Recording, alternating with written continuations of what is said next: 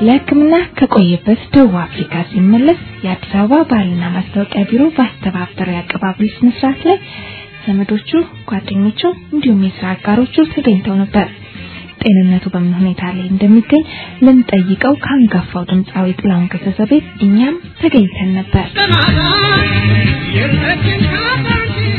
ጤንነት እንዴት ነው? ብዙ ሰው ያንተ መታመም ያስደንግጦታል። ጤንነቴ በጣም ጤንነት ለመለሰው ይቻልኩት ራሴው ራሴ ስኳር በሽታ ይሄን ሊያመጣብኝ ይችላል። ከዛ ቀስ በቀስ ጣቶችን መቅሰል ጀመሩ። ወደ አንዱ ሲተላለፉ አምስቱ ተቆሩ። ከዛ እንደገና ወደ ላይ የተሳበ ወደ ጉልበቴ ላይ ከመድረሱ በፊት እኔ አልገባኝም። ዶክተሮቹ ለካኔን ነው የሚጠብቁት ፍርድ እንድፈርድ። ስትፈልጉ ከታች ስትፈልጉ ከላይ ስትፈልጉ ከወገብ በታች አስተካክሉና እኔ ባልኩበት ኦፕሬሽን ተደረገ። ከዛ በፊት ነገርኳቸው ነው ሰጥቷል። በቃ ከዛ 48 ሰዓት እንቅልፍ ተኝቶ ጥሩ ምንም አልመሰለኝ። ያ ፔን ያ ሁሉ ጭንቀት ያ ምናምን ራሴ ላይ ስቃይ ፈጠርኩት ራሴ ላይ። በወቅቱ ቢደጉኝና ባውቁ ጋንግሪ ምን እንደሆነ መሆኑን ባውቅ ኖሮ ቶሎ በጊዜ ገላገለው ነበር። እና አሁን ጥሩ እንቅልፍ ላይ ተኛለሁ፣ ጥሩ በላለሁ። እግዚአብሔር ደግሞ ሳይደግስ አይጣላም። ባለቤቴ ወይዘሮ ሮባን በዞ ከጎኔ ያልተለየችኝም። የሥራ ባልደረቦቼም መጥተው ጠይቀውኛል። እዚህ ያሉት እዛም ያሉት በሰላም መኖር ነው። ዋናው ቁስሉ አይደለም። ከቁስሉ ባሻገር ያለው ከሆነ በኋላ መቀበል መቻል ነው። ዋናው ጥበብ ላይ ነው። ያንን መቀበል ከቻልሽ ምን ጊዜ ሁሉን ነገር መቀበል ትችያለሽ። ሁሉ ነገር የሚያስፈራ ከርቀት ነው። ቀረብ ብለሽ ስታይ ሁሉ ማስታገሻም አለው። የእግዚአብሔር ተአምርነት እዚህ ላይ ነው። ይሄው ከዚህ በፊት በጣም ታመህ ነበር። ስለ እግርህ አንድ ጊዜ ከረጅም ዓመታት በፊት ተነግሮ ነበር። ያውም አንተ ማስተባበያ የሰጠህበት ጊዜ ዝም ብሎ የሚወራ ወሬ የሚናፈስ መጥፎ ወሬዎች አሉ። የዛን ጊዜ ህመሙ ጀምሮ ነበር ወይስ ምንም አላወቀውም ነበር? አሁን ነው ይሄ ነገር የተከሰተው? ይሄ ነገር ሊከሰት የቻለው አሁን ከ3 ዓመት ወዲህ ነው። ከዛ በፊት ምንም የማውቀው ነገር እንትን ነበር። ምንድነው የነርቭ ፕሮብሌም ነበር። ሌላ የማውቀው ነገር የለኝም። በዛን ጊዜ የነርቭ ፕሮብሌም በነበረበት ጊዜ እዚህ ያሉት ጋዜጠኞች ያወሩት ሟርት እንጂ ትክክለኛ ሆኖ አይደለም። መጥቼም አሳይቻቸዋለሁ አለመሆኔን። እና ሙሉ ይደረግ ያሰቡት ሁሉ ሆነላቸው ለምለው ከጎኑ ደግሞ ማጽናኛው ስላለ ነገ ጠዋት ደግሞ በእግሬ እንደምሄድ አውቃለሁ። ያቺንም ስቴጅ እንደሚይዛት ስለማመን ልበደላል። ጤንነት እንዴት ነው? አሁን ምንም የሚሰማህ ህመም የለም? ምንም የሚሰማኝ ነገር የለም። አሁን በአሁኑ ሰዓት ጥሩ ናቴ ላይ ነኝ ያለሁት። ባለቤቴም ሆነች ጓደኞቼም ሆኑ ሁሉም ይንከባከቡኛል። ወዳጅ ዘመድ አብሮት ጓደኞቼ በጣም ደስ ይላል።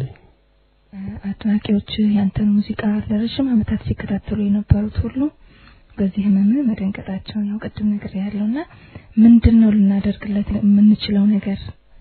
ምንድነው የሚፈልገው ከኛ ከአድናቂዎቹ ከአድማጮቹ የሚሉ ብዙ ሰዎች አሉ። እና ምን እንክብካቤ እንደምትፈልግ ምን ነገር እንዲያደርጉልህ ያንተ አድናቂዎች እንደምትፈልግ በዚህ አጋጣሚ እንድትነግራቸው። አድናቂዎቼንም ማስቸግራቸውና መለመናቸው ነገር ቢኖር ከዚህ በፊት ልክ እንዳንቺ ያሉት ጋዜጠኞችም ሆኑ አስተዋዋቂዎች ስቴጅ ላይም በጋዜጣም እንደዚህ ጠይቆኝ ነበር። ስንት ሚሊዮን ብር አለ ብሎ ጠየቀኝ አስተዋዋቂ። በዛን ጊዜ 65 ሚሊዮን ህዝብ ነበር። 65 ሚሊዮን ብር አለ። ተደናገጡ። በርግጥ ባንክ ቤት ይሄው ፊት ለፊት የተቀመጡት እኮ ናቸው ባንክ ቤቶች ብሮች ያሉት። ያንን ጠይቀውኛል።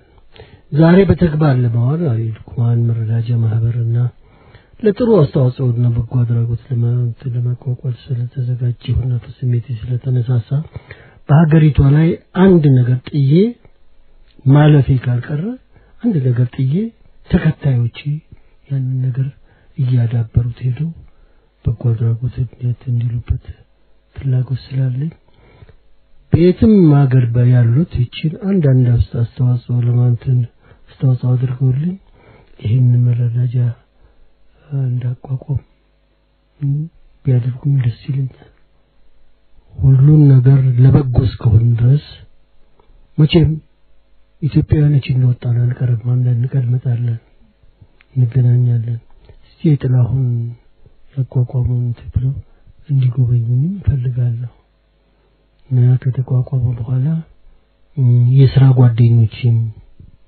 አዲሶቹ ሆኑ ነባሮቹ ከጎኔ እንደሚሰለፉ አልጠራጠርም ይህም ደግሞ በቅርብ ጊዜ ውስጥ ተሳክቶ እንደሚሆን አልጠራጠርም ዋናው ፋይናንሻል ከሌለ ሁሉ ነገር መንቀሳቀስ አይቻልም አሁን መንቀሳቀሻ የሚሆን ነገር ብቻ አደራ ባስቸኳይ ሁሉ ነገር እዛው በርሳቸው ተበካክረው ባስቸኳይ እንዲልኩልኝና ይሄን ነገር ፈንድ ከየቦታው ጠይቄ እንዳቋቋም ፈቃደኛ እንዲሆኑልኝ ብቻ ነው ጠይቄ ወደፊት ምን ለመስራት ነው ሐሳብ አሁን በሙዚቃው አሁን ጤንነትህ ጥሩ ደረጃ ላይ እንዳለ ነግረኛል ምን ያህል ነው ከዚህ በኋላ አድማጮች ካንተ ሊጠብቁ የሚችሉት የኔ ቤተክርስቲያን ስቴጁ ነው አልኩ ማለፍም የሚችለው ስቴጁ ላይ ነው ጃልጋ ጨብጬ እንደማልሞት ይሄን እንድታውቂ ስቴጁን ተሰናብቼ በአስከሬን ተሰናብቼ ወስዶ የፈለጋቸውበት ቦታ መቅበር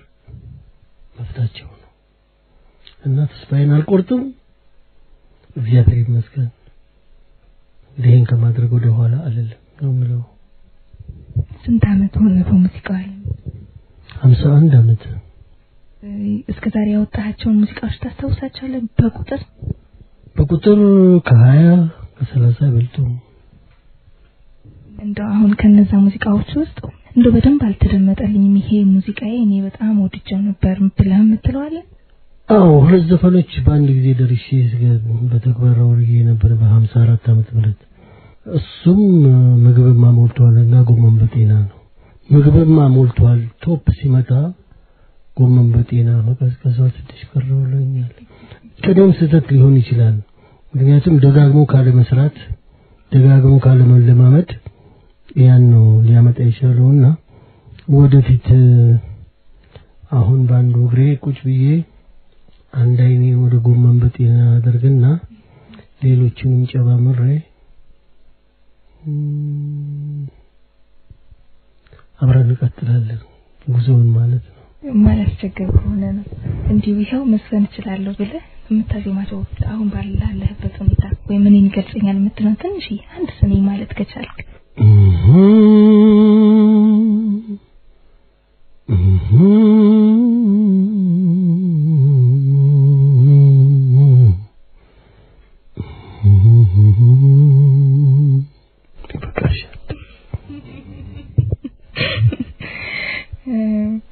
ከነዚህ በርካታ ዜማዎች ውስጥ ካሉት ዜማዎች ውስጥ እኔን በደንብ ይገልጸኛል ሁልጊዜም የኔን ስሜት ያወጣልኝ ዜማ ነው ብለህ የምትለው አለ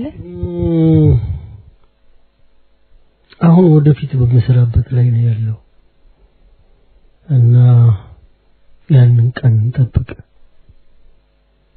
ከዛ በኋላ ራሴን አስቀምጬዋለሁ ብዬ ማምንበት ዜማ እዛ ላይ ነው ያለው አሁን በሚወጣው ሲዲ ወይ ካሴት ላይ ከዛ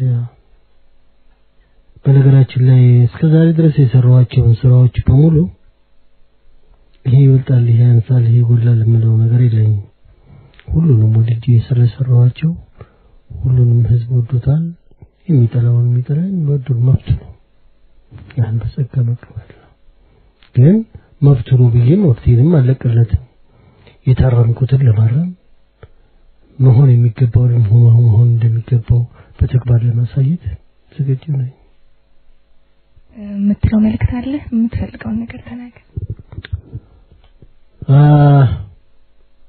የምፈልገው መልእክት ቢኖር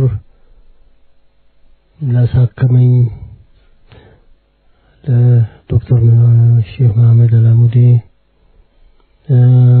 ለቤተሰቡ እንዲሁም ከልብ ለመወዳት ባለቤቴ ለወይዘሮ ሮማን በዙ ጥራትና ብርታቱን ሰጥቷት አብራኝ ወደፊት ለመጓዝ ያብቃን ከማለት በስተቀር የከበረ ምስጋና ለነዚህ የማቀርበው ለኢትዮጵያ ሕዝብ በጸሎት ላኖረኝና ሕይወቴን ላተረፈልኝ ሕዝብ የከበረ ሰላም በውጭም በውስጥም ላሉት የከበረ ምስጋና አቀርባለሁ። እግዚአብሔር ይማር።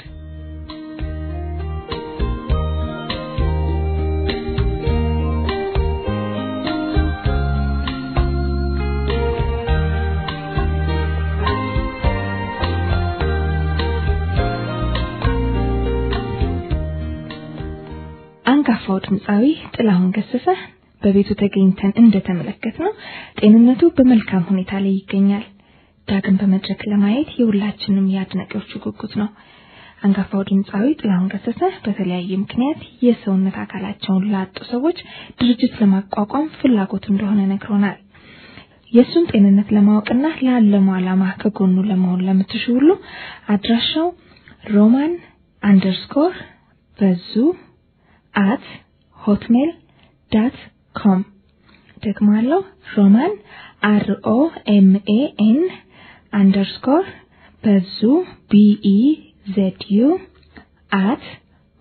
roman_bezu@hotmail.com ከአንጋፋው ድምጻዊ ከጥላሁን ገሰሰ ጋር ያደረግነው ቆይታ ይህን ይመስል ነበር።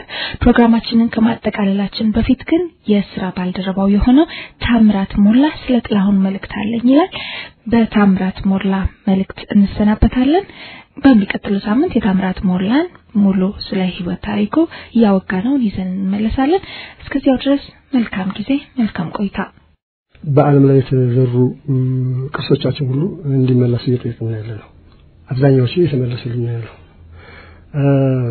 አሁን ደግሞ የኢትዮጵያ ቅርስ የሆነ ሰውዬ ጥላሁን ገሰሰ የሱ እግር ተቆርጦ ውጭ ነው የቀረው። የጥላሁን እግር ዝም ብሎ እግር አይደለም። የሱ አድናቂዎች ኮታቸውን አውልቀው አንጥፈው እዚህ ላይ ቆመ ዘፈንልን የተባለ እግር ነው። እንደገና ከዛ አልፈሽ ተርፈሽ የሱ አድናቂዎች ተንበርክከው ጫማውን የሳሙት እግር ነው ያለው። ስለዚህ የጥላሁን ገሰሰ እግር ከባዕድ ሀገር መቅረት የለበትም። በሕክምና ደርቆ በመስታወት ሆኖ ገብቶ ሙዚየም ውስጥ ገብቶ ይሄ ትውልድ አድናቂ የሆነ ሁሉ የኢትዮጵያ ሕዝብ በሙሉ እንዲጎበኘው ከሱ ሞት በኋላ ወይም ደግሞ ሁላችንም እናልፋለንና የሚቀጥለው ትውልድ ደግሞ የኢትዮጵያ የሙዚቃ ንጉስ የተባለው የድምጻዊ የጥላሁን ገሰሰ እግር ይሄ ነበር ያለ እንዲታይ ፈልጋለሁ። አንዴ ነው ሌላው በኢትዮጵያ ላይ ብዙ ታላላቅ አርቲስቶች አሉ። ጥላሁንን ጨምረሽ ሌሎችም አሉ። ባለፈው አይተሽ እንደሆነ የቦምባርሊ 60 ዓመት ተከብሯል በኢትዮጵያ ላይ። እንዲያውም በሩመር እንደምሰማው አስክሬኑ እዚህ መጥቶ መቀበል አለበት ከመባል ደርሶ ነበር። ታዲያ ይሄ ጥሩ ነው። ይሄ ለአርቲስቶች ለኛ ጥሩ ነው፣ ደስ ይለናል። ግን በሌላው መንገድ የኛን የራሳችን አርቲስቶች አንድ ነገር ላይ ሳናደርስ ወይም ለነሱ መታሰቢያ አንድ ነገር ሳናደርግ ለውጭዎች ግን ለምሳሌ ቦምባርሊ አድርገውት ሰይሞለታል። ጥላሁን ገሰሰን የሚያህል ስሙ የኢትዮጵያ ሙዚቀኞች ንጉስ ተብሏል። ለዚህ ንጉስ ለተባለው ሰው ምንም አይነት መታሰቢያ የለውም።